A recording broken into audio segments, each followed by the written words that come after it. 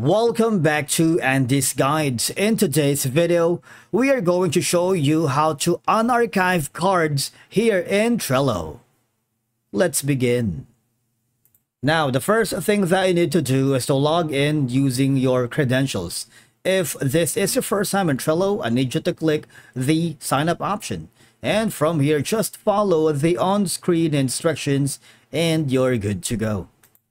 Okay, so unarchiving cards in Trello is a simple process that allows you to restore cards that were previously archived and make them active again.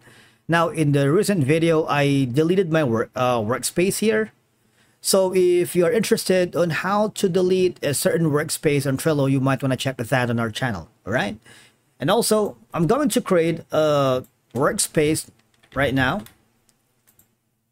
Maybe that's going to be a medication. And click on continue. Now I'm going to use this one and create a new workspace. We also have a separate video on how to create your workspace here in Trello. You might want to check on that. Now here, I'm going to edit this one, for example.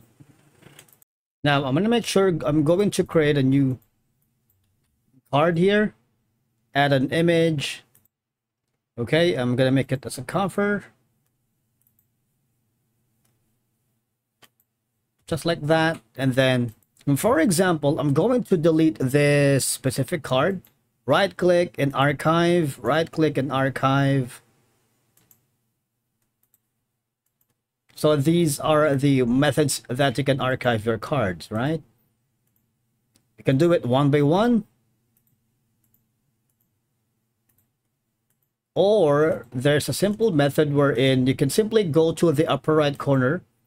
Archive all cards in this list, right? You can also do that here.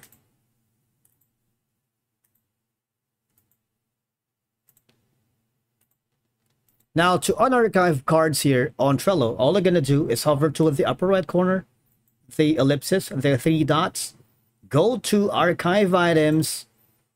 Now you see there's gonna be an option that says switch to list.